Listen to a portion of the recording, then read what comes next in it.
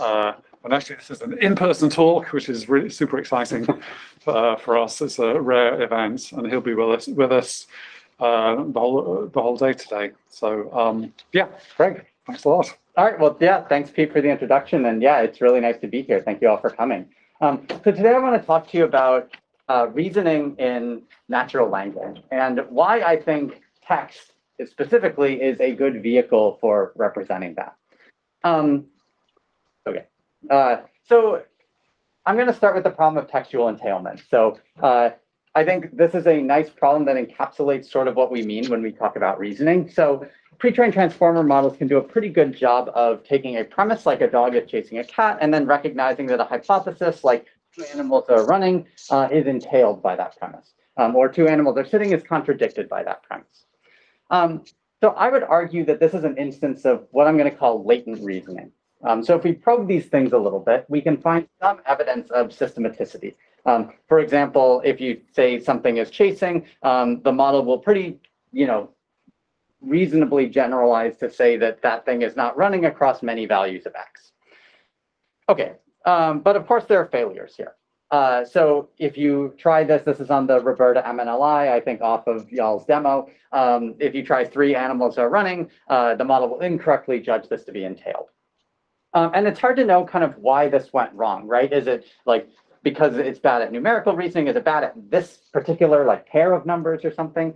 And I think my kind of favorite example of this kind of challenge, these challenges with diagnoses are the kind of stories around multi-hop question answering, where there were a number of papers back in 2019, one by my student Jifan, Sewon's paper, Yichen Jiang's paper, that all talk about how these systems that seem to be doing multi-hop reasoning are really just kind of doing single-hop reasoning, or you can build single-hop systems that do just as well on benchmark data sets.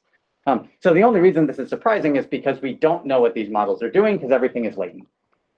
Okay, so there have been a number of proposals for how to make things better here, right? Like we improve our data, we use debiasing techniques, things like contrastive learning, et cetera. Again, like half the papers I'm referencing were like written here, so you all know this. I'm going to argue, though, that this is kind of fundamentally barking up the wrong tree. So we have a question here from Natural Questions. What age do you need to be to buy a BB gun? And the answer labeled on Wikipedia is in Manitoba, Saskatchewan, Ontario, British Columbia, and Quebec, the minimum age to purchase an airsoft gun is 18. Okay, so we could spit out 18 as the answer, or maybe the answer is some other number. But if you look at this, there's a big problem, which is that it only applies to Canada. So I'll give a plug for some work that I was not involved in, but Michael Zhang and Unsel from UT have this very nice paper at EMNLP called Situated QA, introducing a data set that incorporates these kind of extra linguistic contexts in QA models. So I encourage you to check that out. That's one issue here. And another is that, well, okay, we have airsoft gun in the context and BB gun in the question. Are these the same things? It's a little bit complicated. So I would argue that no matter what number the QA model spits out, I want more justified reasoning before I'm going to go out and buy a gun and break the law. So if we kind of think about what that might look like, I'm going to contrast this approach with something like a theorem prover. We're going to go back to the entailment example here. And the way a theorem prover might do this would be we convert this whole thing into some kind of formal semantic representation. And then we say, can we basically prove the hypothesis from the premise? Can we use some kind of rules that allow us to derive a proof that goes from the premise to the hypothesis? So this would be great if it worked well. We could articulate all these intermediate reasoning states. We're really good at doing search in these kind of theorem provers. They've been around for a long time. But the problem is this requires a high coverage semantic formalism. And you need to be able to parse into that formalism accurately. And then you have all these rules that you can't learn from data. So there's just all these things that make this approach hard to work with. All right. So here's what I'm going to kind of show as the goal that we're working towards in this talk. We're going to try to do that same kind of reasoning with intermediate steps, but directly in natural language.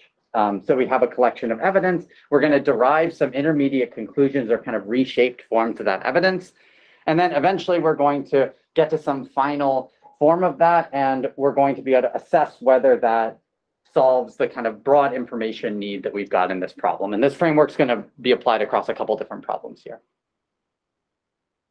All right, and so the kind of key aspects of this approach are that we are going to combine the sorts of logical inference that things like theorem provers are good at with the kind of lexical inference that pre-trained models have become really good at. And so I view this as kind of operating on a continuum, where on the left here, we have approaches like natural logic, which also have been doing reasoning in natural language for a long time, but are much more ontologically grounded in things like lexical relationships, and so have a hard time achieving broad coverage. And on the right here, we have the sort of new school of just throw everything into GPT-3, things like the kind of chain of thought model, which was talked about in the Palm paper recently. We'll come back to that in about 15 minutes. Okay, so to kind of show what that entailment example would look like in natural language, it's very easy to write out the reasoning here. Text is a broad coverage semantic representation, so we're easily able to encapsulate this example. It's flexible. We can take models that operate over text, like pre-trained models, common sense knowledge bases, Wikipedia. All of these things are fundamentally in terms of text, so we can use them all for this. And it gives us interpretable reasoning chains, right? It's easy for you to read this and understand what's going on. The challenge is going to be kind of making this work soundly, getting the conclusions here to be justified and correct and not have it be just kind of made up stuff. So that's what we're going to kind of talk about today, are a few efforts that sort of try to apply this approach to some different domains with some different models, and we're going to see how those work. So I'm going to start off by talking about a project on verifying the outputs of QA systems with NLI. Then we're going to look at this kind of longer horizon multi-step reasoning in natural language. We're going to look at whether GPT-3 can do it, and then we're going to look at a kind of another approach based on some data that we've constructed ourselves. Okay, so we're going to start off with this QA verification project. This is work led by my student Jifan Chen, joint with Unsil as well, and appeared at EMLP Findings last year. All right, so the idea behind this task is that we want to take any kind of QA model that we want. I'm going to call this a latent reasoning model that returns an answer to a question. And what we're going to try to do is we're going to try to check this answer.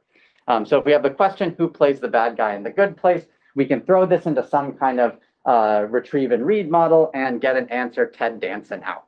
And then we're going to look back at the evidence and say, was this really the answer?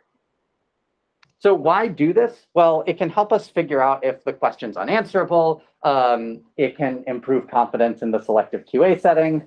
Amita's name is on the slide here. And it can help us validate presuppositions in the question. If the user asks something, but then the actual answer kind of disagrees with that, we can maybe highlight that to them. Okay, so here's the approach, which kind of brings together some different pieces that I think constitute examples of this kind of reasoning in natural language. So we take the question and the hypothesized answer, and we put them through a question to statement converter. This is a T5 3 billion model trained on some data from Dora Dembski et al. And it will, in this case, produce a statement that I'm going to suggestively call a hypothesis. Ted Danson plays the bad guy in the good place. Okay, then we're going to take the context, and we're going to use a module here called decontextualization. So this was some work that Unsil did during her year at Google, where what they looked at was how to take a sentence in the context of, say, QA and reformulate it so that it can stand on its own. So a lot of this is basically an AFRO resolution, managing ellipsis, things like that. But in this case, it will replace the noun phrase, the series, with the series, the good place. So now we know what series we're talking about. All right. So we do that to the sentence containing the answer. Now we have something that I'm going to call a premise. And voila, we can now dump this premise hypothesis pair into an NLI model and say, can you check that this hypothesis that was derived from the question and answer actually follows from the context. And in this case, the answer is no. The model's right for the right reasons, or sorry, right for the wrong reasons. And even though it's giving the right answer, the context somehow doesn't justify that answer. So let me kind of outline again the system. So we have our QA system. It's any kind of QA system you want, latent reasoning. We take that output, we put it into this verifier that brings together these three modules: decontextualization, the question conversion, and the NLI, and returns a confidence value. So rather than getting kind of hard judgments out, we're going to get confidence values. And then what we're going to do is we're going to use those to basically say, rank all the kind of outputs, and then we can do things like only answer the questions we're most confident about. All right, so a kind of warm-up experiment that we did was we trained a model on squad 1.1. So this model is going to answer every question that is given, and then we run it on data from squad 2. So then it's only going to answer even the unanswerable questions, right? And what we want to see is, can our verifier help reject those bad answers? So if we use a Roberta MNLI model, it can do this at about 80% accuracy. It can reject about 80% of the unanswerables and accept about 80% of the answerables. And what I want to emphasize is that this is zero shot. I mean, the term zero shot is very abused these days, but this NLI model did not see any QA data. The question conversion model was trained on squad data. But basically, the kind of reasoning involved here mostly does not use this type of QA data, and the pipeline is not optimized end-to-end. We're using off-the-shelf components here. So I think this kind of shows the flexibility of the natural language representation, and the fact that we're able to kind of form things into single sentence premises means that we can leverage these kind of off-the-shelf tools for this task. All right, so then the kind of main results we had here were in this selective QA setting where we answer only the K% of questions we're most confident about and evaluate performance at that threshold. So for example, all the way on the left of the graph here, you see if we're answering only the 10% of questions that the model is most confident about, what accuracy does it give? And this is in a cross-domain setting where we train a model on natural questions, and then we transfer it to 4 different out-of-domain data sets. So in orange here is what happens if you just use the QA model's posteriors themselves as confidence values, which is a pretty strong baseline for this problem, actually. And then our teal line here, which at the 10% performance, or at the 10% answer level, goes from about 85 F1 with the baseline to around 90 F1. Our best model, which uses these QA posteriors in combination with this verification piece, is able to do quite a bit better. And there's a little bit of extra sauce here where it uses both MNLI and also a converted form of natural questions to kind of improve the NLI capabilities of the model. Everything here is still trained on natural questions, so it's still all kind of using the same training data. So I think what's actually most instructive about this, though, is to look at the errors and kind of analyze where this works and where this doesn't work. And one of the things that I think is really encouraging is that all of the natural language manipulation here is actually very reliable. This question conversion and this decontextualization, like when you use big models, and this was just 3 billion, we didn't do it with 11 billion, it just works very well. So obviously, most of the action is happening in the entailment piece. And the interesting thing here is, like the case that we saw before, we get some cases where the entailment model and the QA model disagree, and the entailment model is actually right.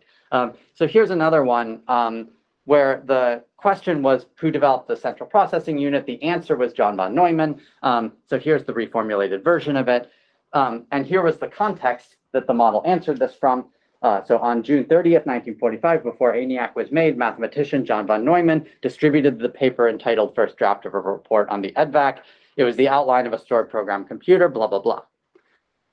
So again, there's a disagreement here between the NLI model and a QA model. The NLI model says this is not enough evidence to kind of conclude this statement here. but it's kind of labeled that way in the QA data set.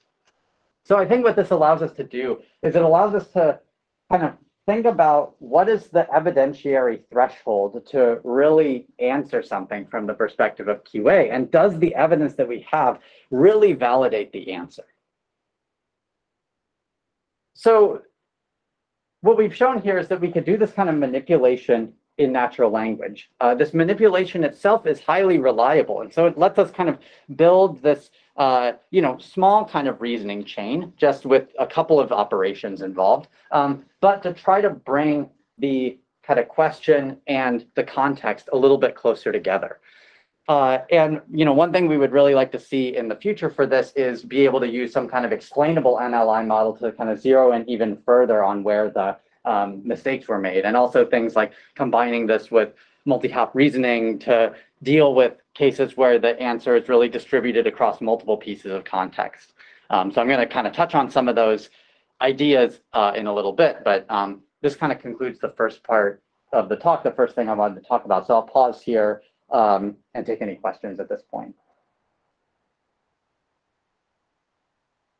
I can ask a question. Sure, yeah. I'm not so familiar with these data sets, but for Squad 2.0, for example, how does this compare to, say, training on Squad 2.0 training data? Oh, yeah, it's way worse. I mean, the Squad 2.0 examples, I think, are very artificial. I mean, they all involve these kind of substitutions, like a lot of them, like adjectives, like who invented the high pressure steam engine becomes who invented the low pressure steam engine. So, of course, if you train on that kind of data, a model can like knock these out of the park. So this isn't pushing the state of the art. I think what it's doing is it's showing that we can transfer to this without having seen any of those examples. And it kind of outlines a path for how to use this kind of reasoning across many different types of data sets, not just that style of unanswerable question. Yeah, good question, though. Yeah. Yeah, I had a question. I believe that MNLI data set has like very short premises. Yes. You mentioned that now like you have single sentence premises, but I wasn't sure how you got there with the decontextualization. Like those still look like very large paragraphs to me. Yeah, so right, yeah, this is a long sentence. It is still just one sentence that contains the answer. Yeah, one of the things we would like to do that it's just a little bit hard to find data for are like, I mean, there's been a lot of work on kind of explaining multi-hop reasoning, again, by like people in this room.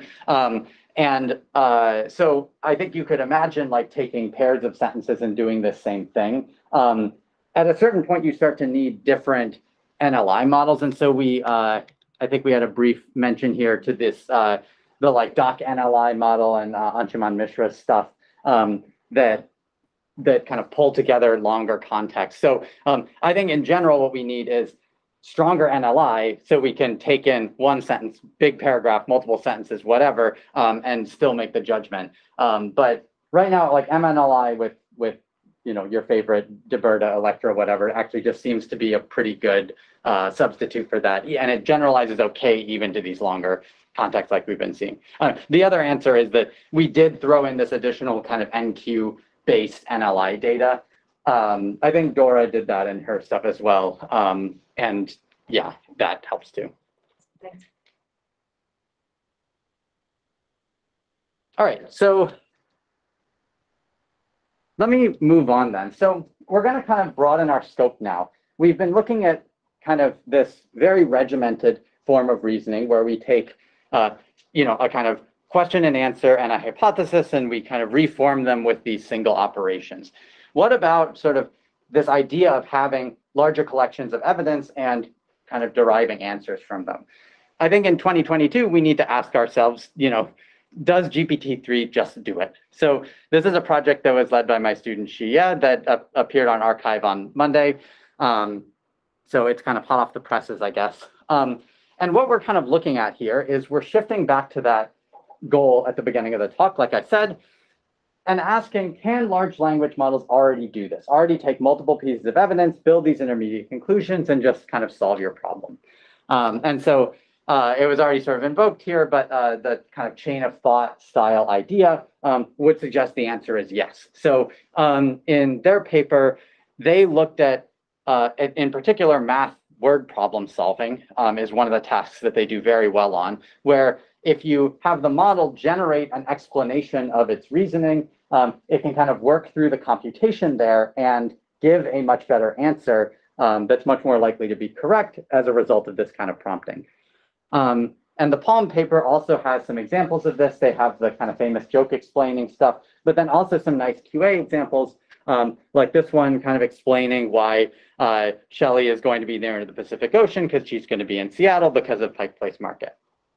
And then Anna has this few-shot self-rationalization paper that also looks at, basically free text explanations and the ability of GPT-3 to kind of reckon with these. So there's lots of work that's, I think, kind of encouraging in this vein.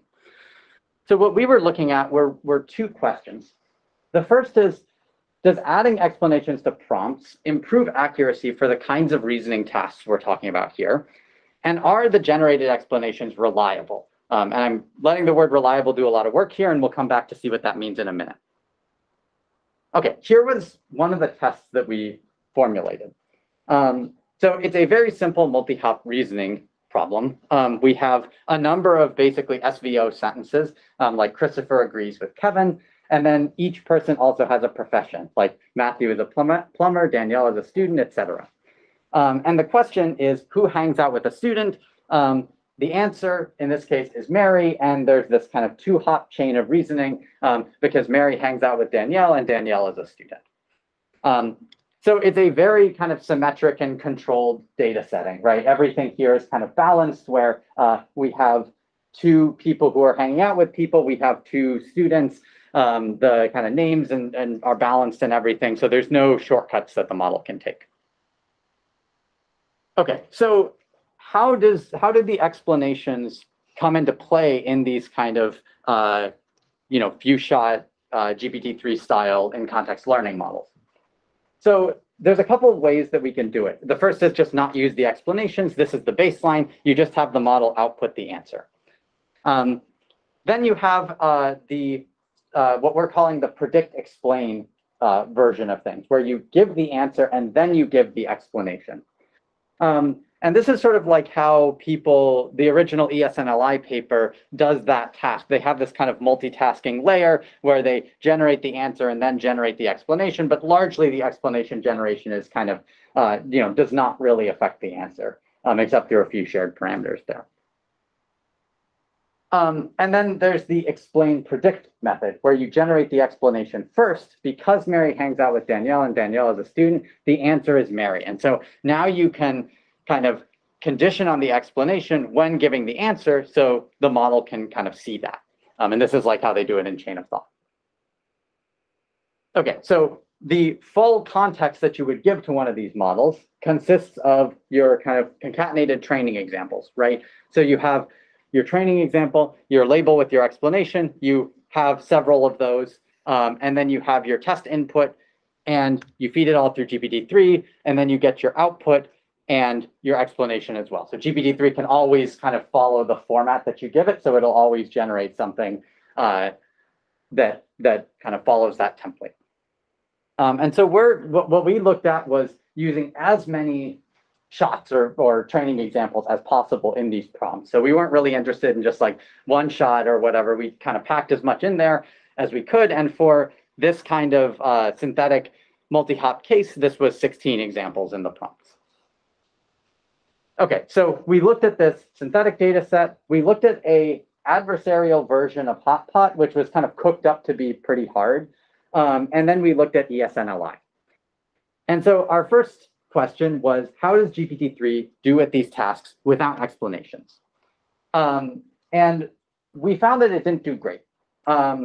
It was getting around 50% on the synthetic data set, where that was also the performance that a kind of surface level guessing baseline would give.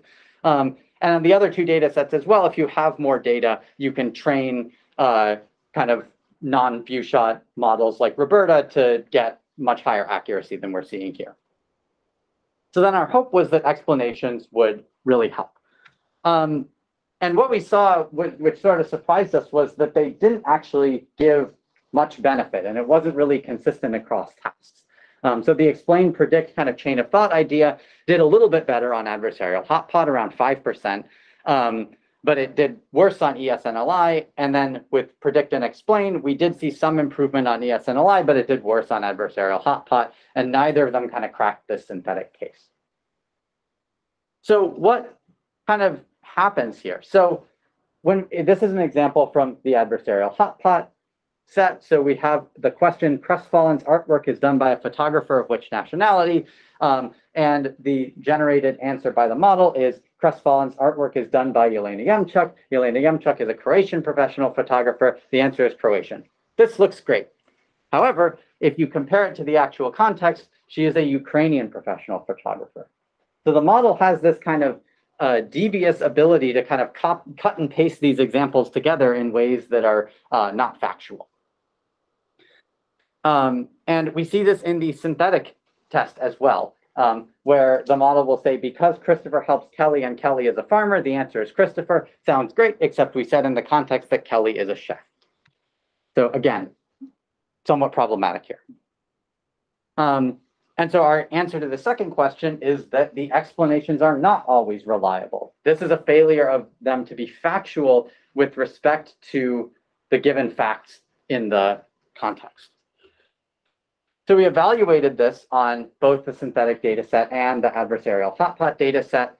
And on the synthetic data set, basically whenever the model's wrong, it hallucinates its explanation. This is just very regular. It looks exactly like what we saw on that previous slide. Hot pot is better, actually. It still has around 20% non-factual explanations that it gives.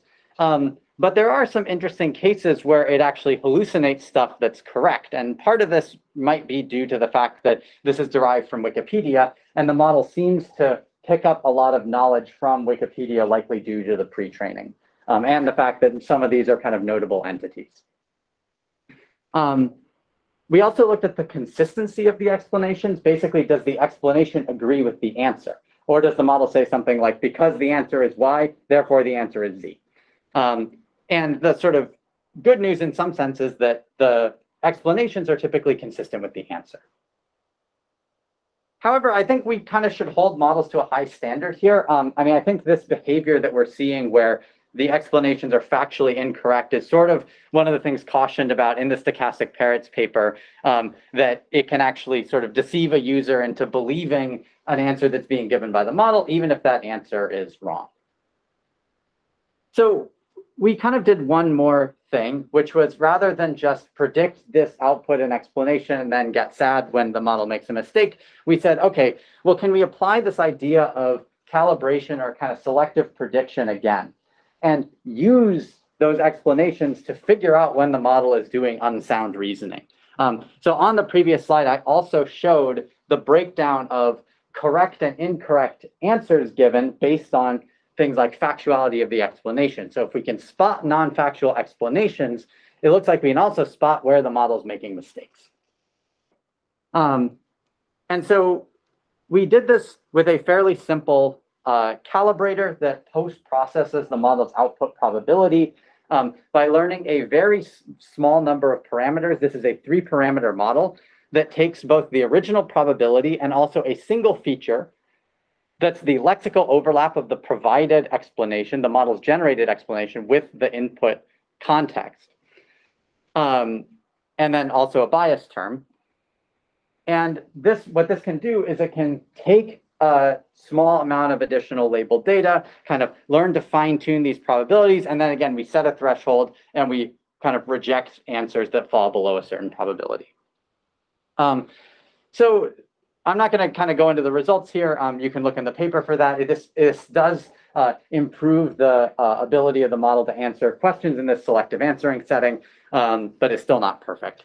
And if you sort of like that idea, she also has an upcoming paper at ACL that learns a kind of larger number of features for V, not doing this with GPT-3, doing this with like Roberta models, to do cross-domain QA and NLI calibration. And these are features derived from feature attribution methods. So it's kind of looking at the mechanism that the model uses to answer the question and trying to kind of derive some sort of meta reasoning from that, like reasoning about what the model's doing.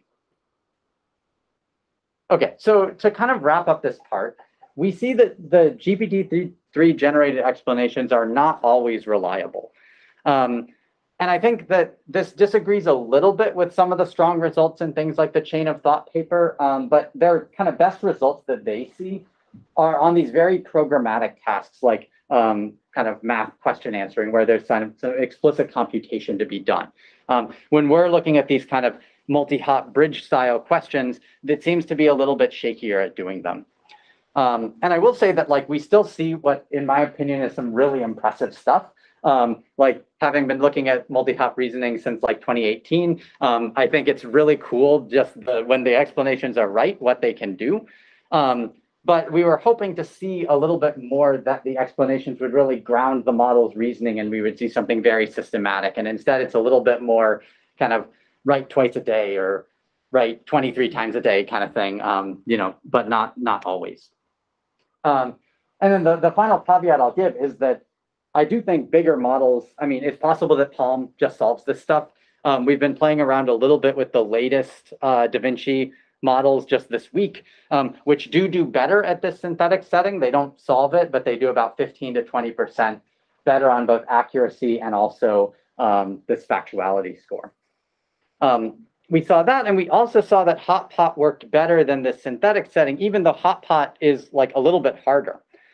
And I think what all of this actually points to is that you need some kind of better supervision. The one thing we do know about these GPT instruct models is that they're all fine-tuned on some human-written answers to prompts. And so I think there's evidence here that if we inject additional supervision, additional kind of domain knowledge into these models, they will get better at this kind of stuff. But just the kind of very raw form of the model doesn't necessarily do it. So I'm going to talk about some kind of paths forward there, but let me pause at the end of this section for questions. Yeah. I think the very interesting results, like the examples that you showed for explain, predict versus predict, explain, and make me wonder whether this assumption that if you predict after explanation, there'll be this conditional answering. I'm not sure if that one could explain these errors just by saying that model figures out everything, and then whichever order you ask it to answer, it just justifies the answer, even if it's stating the answer later. But yeah, made up its mind, and it's the same thing. Right? Yeah, I mean, actually, I want to look at Anna's paper a little bit more closely. We actually just saw that paper within the last like week and a half or so. But I think one of the things that we see on ESNLI here is that the model in the explain predict setting kind of generates a slightly crazy explanation and then conditions on that. And it seems to do a little bit better, at least in what we found, to just kind of go right for the prediction. And then if the explanation goes off the rails, the prediction has kind of already happened. I will note that the predict explain models, they still see explanations in the prompts. So there's still somehow this extra layer of supervision in the in-context learning. I don't really have a good mechanistic explanation for how that works or why, but it does obviously change things. It's not literally exactly the same numbers that come out. Yeah. So following up on your final point in the takeaway slide, I'm not very familiar with this train of thought line of work, but if you do not do this demonstration-based in-context learning, but rather actually train the model on these data. I know you cannot actually train GPT-3, but hypothetically, if you could, you can. Not with these OBT models, what do you think there will be a fundamental difference?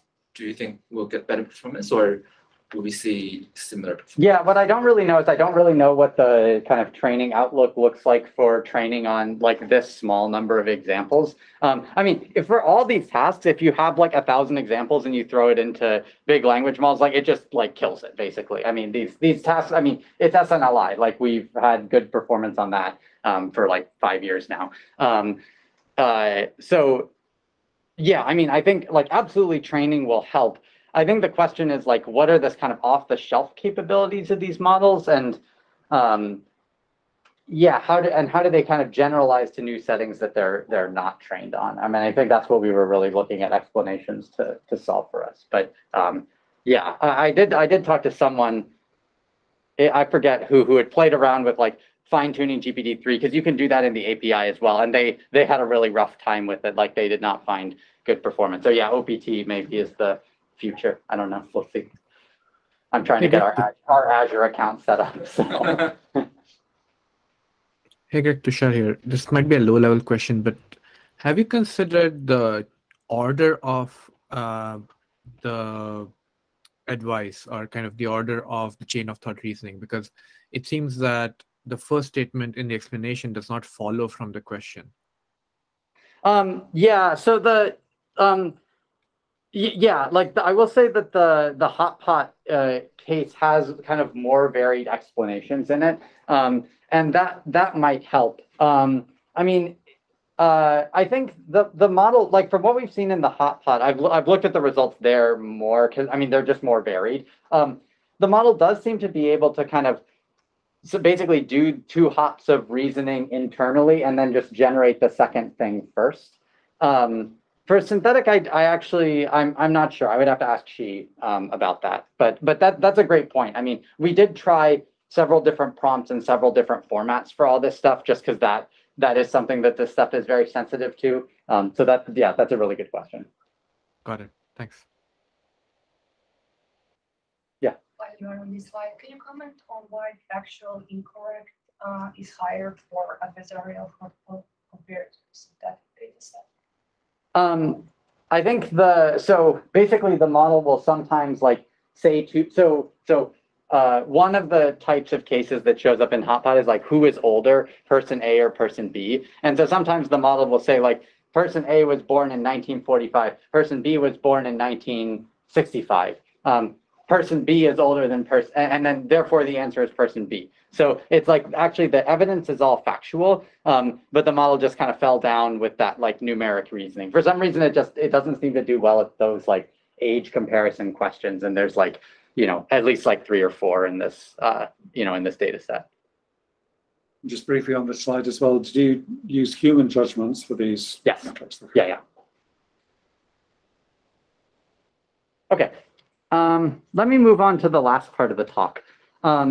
So we've been talking about the kind of need for data and the need for maybe a more structured way of working through this kind of textual reasoning. So we're going to talk about some work that we've been doing on a problem called natural language deduction. So this is work led by Kai Bostrom, joint with Lucy Zhao, Zane Sprague, and Swarat Chowdhury. And yeah, I think I'm really going to be preaching to the choir on this one because a lot of this kind of echoes some of the stuff that the Aristo team has been doing here, and we'll be using some of their data sets. So, but the kind of general framing that we're taking for this is that we want to have a pair of statements like apples belong to the tree fruits and the produce of fruit trees can be eaten. And we want models that can place distributions over the space of valid and useful conclusions. So in this case, you could conclude apples are edible from these two. And the reason I say useful is because there's a lot of statements that are true, right? You could just repeat one or the other of the premises, but these are somehow less useful. So we would rather focus on cases that involve some kind of non-trivial inference in them. So there's sort of 2 aspects of this I'm going to touch on here. The first is how can we get data for this, right? So I mean, I think if you kind of believe in the capabilities of these large pre-trained models, doing this kind of operation somehow seems possible if we have appropriate training data. And then how can we chain these inferences together and do multiple steps of reasoning, right? That same kind of thing we were looking at in the previous part. Okay, so we think about this kind of inference as blending 2 processes. This is kind of calling back to an idea from the introduction. So we have this sort of logical piece of this, like things of X have property Z, things of Y are of type X, therefore things of Y have property Z. So that's a very kind of abstract logical inference that you can make that doesn't really depend on the lexical content of X, Y, and Z in some sense. Conversely, you also have lexical inferences. Like on the previous example, we went from can be eaten to are edible, right? And so this is the kind of thing that is really hard for systems like theorem provers to deal with, right? And any kind of formal semantic representation typically won't make it very easy to unify these 2 sort of concepts. So what we're looking for in our data is we're going to be using sort of templatic data to get at these very regular logical patterns. And then we're going to lean on pre-trained language models and also paraphrasing to get at these lexical inferences. So the pipeline that we use to produce this data is going to be a semi-automatic pipeline that we can run at scale on Wikipedia. So the first step is we craft a set of Hearst patterns. So this was really the sort of clever engineering that Kai did to make this project work, where we have a pattern, plural nouns such as blank do blank, essentially. This will match sentences like the fertile basins, such as the large Thuringian Basin, are in intensive use for growing fruits and vegetables. All right, so then if we kind of apply some rules, we can rewrite that in this way. The fertile basins are in intensive use for growing fruits and vegetables. That's basically just a subset of the sentence that was given. The large Thuringian Basin is a fertile basin. So this relies on the Hearst pattern. This pattern X such as Y means that Y is of type X. And then we can conclude from that, again, kind of automatically, that things of Y are also in intensive use for growing fruits and vegetables, large Thuringian Basin in this case. Then we apply this paraphrasing to the source premises here. And the idea behind this is that we're going to change the wording and phrasing of these so the model can make these lexical inferences more strongly. So in this case, we get growing fruits and vegetables requires a lot of fertile basins. The Thuringian Basin is fertile. So definitely a little bit shaky on that first sentence here. But as a kind of form of data augmentation to inoculate the model against kind of differences in phrasing, this actually works okay. So we trained a BART model on a bunch of examples we scraped from Wikipedia in this fashion. And if we don't do paraphrasing, the model will often just copy when it's presented with a pair like this.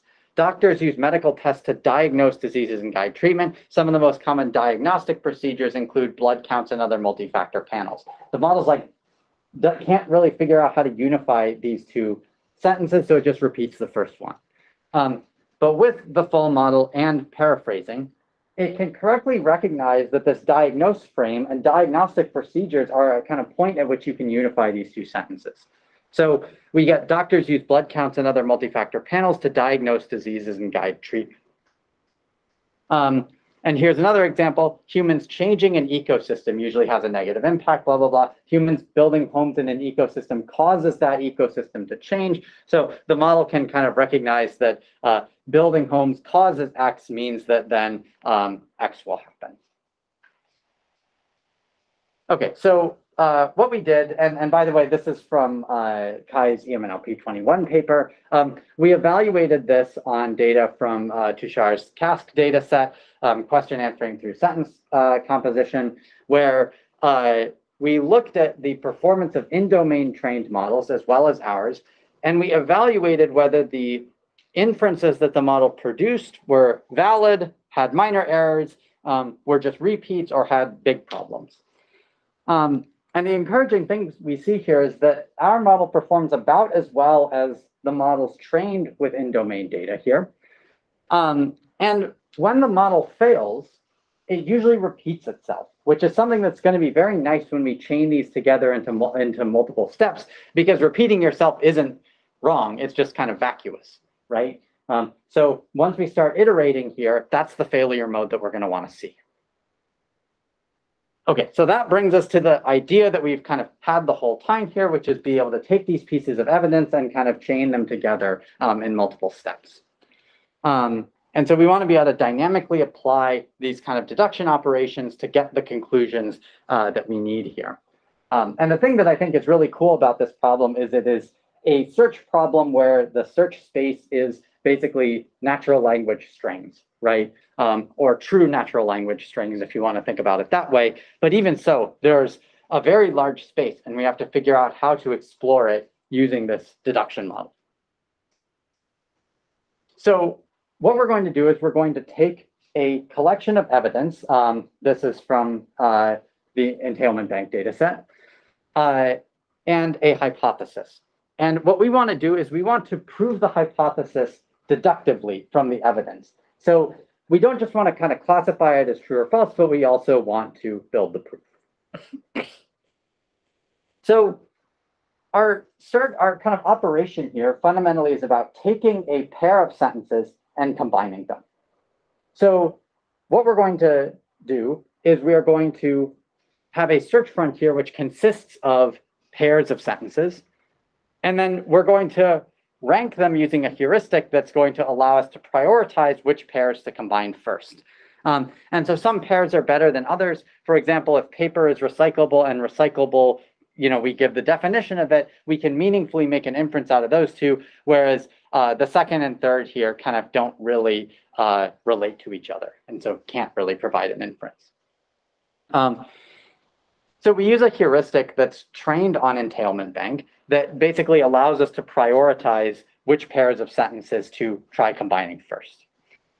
And I think the key thing about this approach is that the search and the deduction itself are decoupled. So that BART model from before, which takes two sentences and combines them together, that's still fixed to what it was. But now we have a model that looks at the hypothesis and guides that search. And these concerns are separated among these two models. So what we hope to see is that the model will pick up a pair of sentences, generate a correct conclusion, throw that back into the set of sentences, generate another correct conclusion. And then eventually we'll be able to use an NLI model to say, okay, we've got something that's kind of close enough. We've proven our goal here. So this is the kind of search procedures. We iteratively produce these new sentences. If we produce a repeat, it just goes away and we kind of move on. All right, so we evaluated on the entailment bank data set, looking at the distractor setting where we have premises and a whole bunch of distractors. And we want to prove true statements and avoid proving false statements.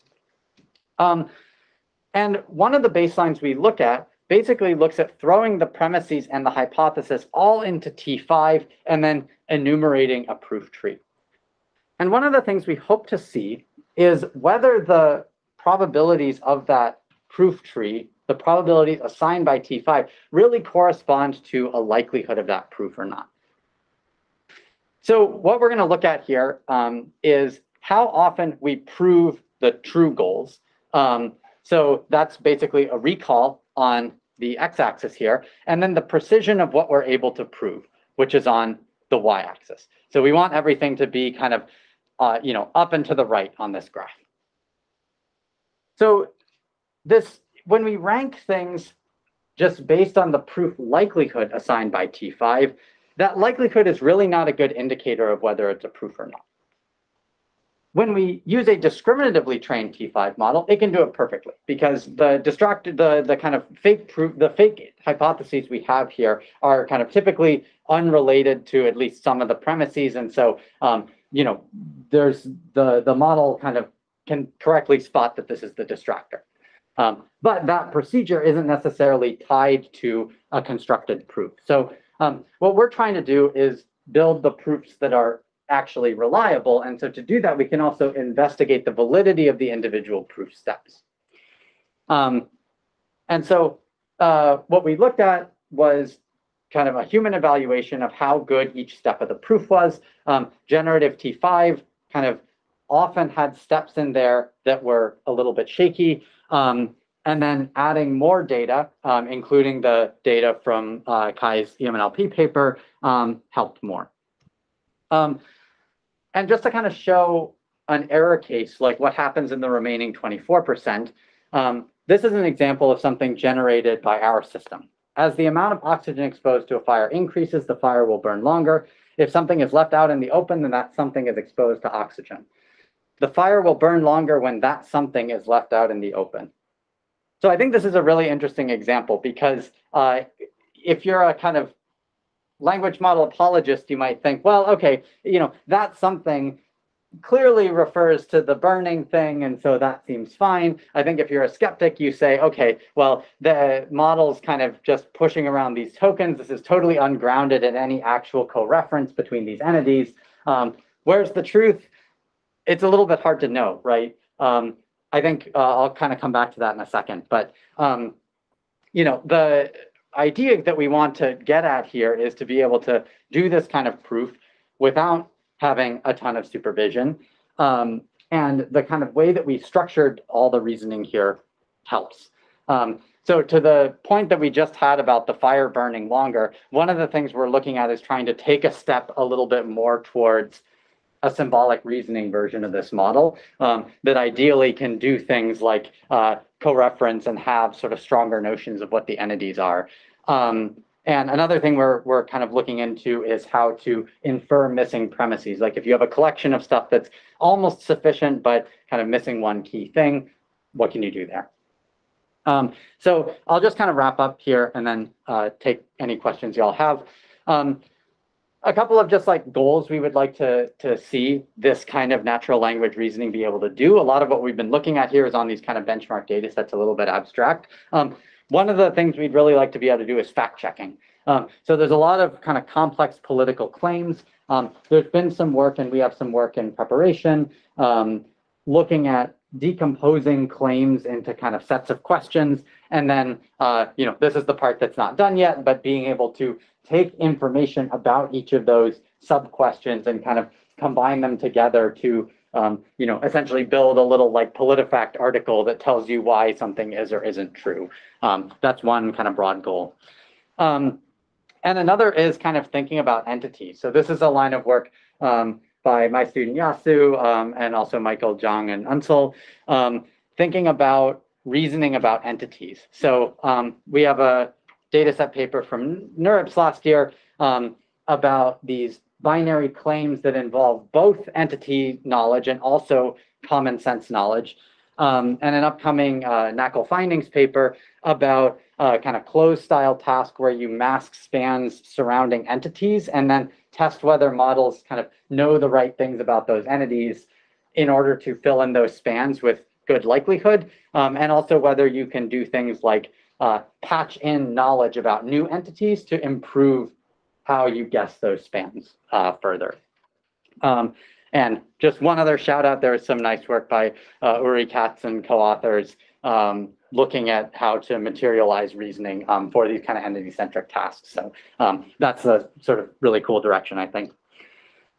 Okay, so what I've talked about here is thinking about how to deal with complex reasoning problems in natural language. And so we've seen kind of how many different things natural language can do, but then also there are some pitfalls. We have to be very careful about how we set up these models, how we formulate it, how we evaluate it. But I think as we see bigger and bigger models, this is increasingly looking like the way to go. These models just have great capabilities in this regard and are able to do really amazing things. So I really look forward to seeing what we can do with them in the future.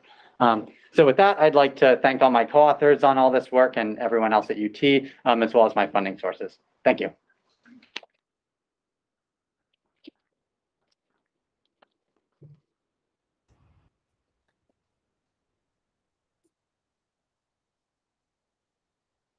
I can ask Yeah. any question.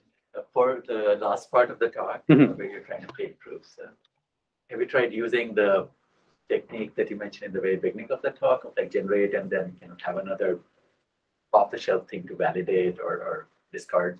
Yeah, no, I mean, obviously that's something that, I mean, in the Aristo work, we've kind of seen, and Pete came and talked about that at UT and in December.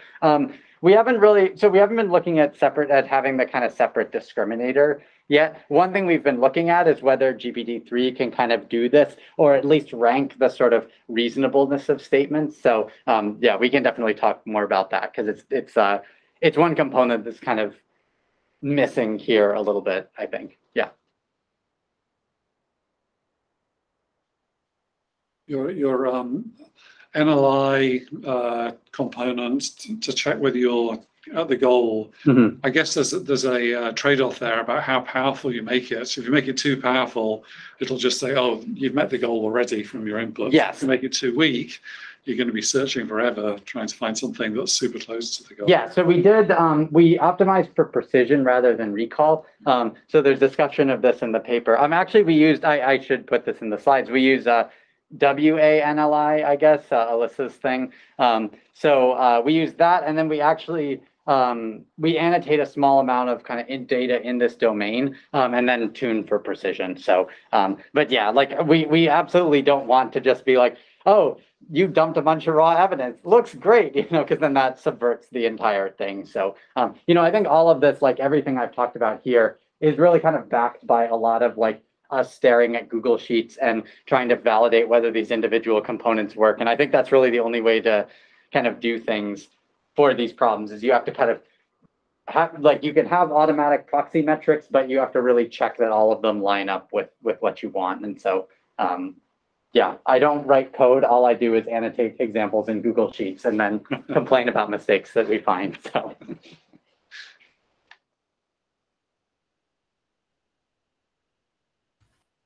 Really great talk. I don't know if there was some question from the room, but could we go back to the mistake about oxygen and being left out and fire situation? Yeah. Could you comment a little bit more on like what's the nature of this error? Is it that if A then B is used inversely, or there's something else going on? So I think the issue is really that like there's a kind of, so in the first sentence, as the amount of oxygen exposed to a fire increases, the fire will burn longer. If something is left out in the open, then that something is exposed to oxygen. There's kind of this implicit, like, there is a thing that is on fire and that thing is being left out in the open. And I think the model is kind of failing to unify that, like, the fire kind of substitutes for both the something is left out in the open, and then it's also the same that something that's being exposed to oxygen. So I think it's really that, like, the model kind of slot filled incompletely. And sometimes that would be okay. The fire will burn longer when it is left out in the open would probably seem just fine to us. But the fact that it says that's something, it sounds like it's kind of a, I don't know, it's just the sort of specific phrasing of this, I think, sounds weird to us. But yeah, it's really this kind of incomplete substitution, I would call it. Okay. Interesting. These are really fun examples. Yeah, I think it's interesting to kind of see where things break down. Yeah. Yeah. Anna, yeah. Thanks. But we move to more real-world tasks such as claim verification. What are the key differences between this multi-step deduction and something like abstractive summarization? Yeah, I mean, so the claim verification stuff is like this is like a 20-year project, I think. I mean, so there's so many reasons that kind of real world claim verification is hard. Like, one reason is just lack of access to the information. Like, a lot of times you need to look up a statistic that the Bureau of Labor released in 2019, and you just have, like, there's no way to get that with any IR system or whatever. So, I mean, you need human in the loop. And then also the kinds of things that you need to ask here are very subtle. So this paper that we have in preparation led by Jifan is all about how you try to kind of identify that if there's a statement about some kind of political statistics, some statistics related to labor, for example, you might need to ask, like, are those statistics reliable? How did those compare to this time last year? Like, that's the kind of thing that fact checkers do that's really tough. So I think just the nature of the reasoning that needs to be done, it has this very strategy QA-ish flavor to it, where, like, you don't know why, you don't know exactly what you need to kind of pull out in order to do it. And then the kind of complexities of real world political data just kind of turn that up to 11. So, I mean, fundamentally, the approaches we're thinking about are human in the loop. But yeah, again, this is early stage. It'll be going on for at least a few years, and probably 20 if all goes well. So. All right, we're at the time, so I think we'll stop at this point. Let's give Greg a round of applause again. Thank you.